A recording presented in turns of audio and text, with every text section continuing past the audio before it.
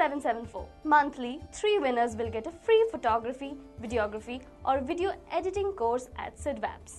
Please note, do not use this platform for any discriminatory or prejudicial behavior to incite harsh political feelings.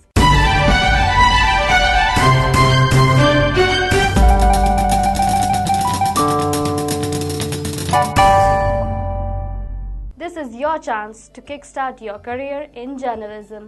Without any prior experience, you can join the race to be the best citizen journalist in North Bengal and Sikkim. Shoot your local news and views using a smartphone or a camera and send it to us along with the script at sklivecitizen@gmail.com or WhatsApp us at 7432944774. Monthly, 3 winners will get a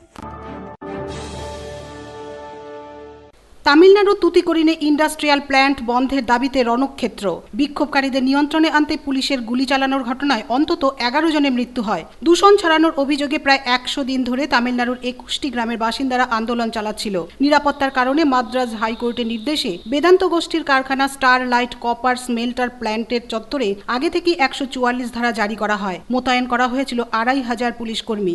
অভিযোগ, মঙ্গলবার বিক্ষোভকারীদের একাংশ কারখানা ভাঙচুর চালানোর চেষ্টা করে। আন্দোলনকারীরা পুলিশ লক্ষ্য করে ইট পাথর ছুড়তে শুরু করে। পুলিশের একটি গাড়ি ও কয়েকটি বাইকেও আগুন লাগিয়ে দেয় আন্দোলনকারীরা। সংঘর্ষে বেশ কয়েকজন পুলিশকর্মী আহত হন। পরিস্থিতি নিয়ন্ত্রণে আনতে পুলিশ গুলি চালিয়েছে বলে দাবি তুতিকোরিনের জেলাশাসক এন ভেঙ্কটেশের। এদিকে পরিস্থিতি খতিয়ে দেখতে এলাকা পরিদর্শনে যান তামিলনাড়ুর মুখ্যমন্ত্রী পালানিস্বামী। বিক্ষোভকারীদের শান্তি বজায় রাখার আবেদনের পাশাপাশি ক্ষতিপূরণ দেওয়ার আশ্বাস দেন তিনি। নিহত পরিবারদের 10 লক্ষ টাকা ও আহতদের 3 লক্ষ টাকা আর্থিক সহায়তার সঙ্গে নিহত পরিবারদের একজন সদস্যকে সরকারি চাকরি দেওয়া হবে বলে ঘোষণা করেন মুখ্যমন্ত্রী। This is your chance to kickstart your career in journalism.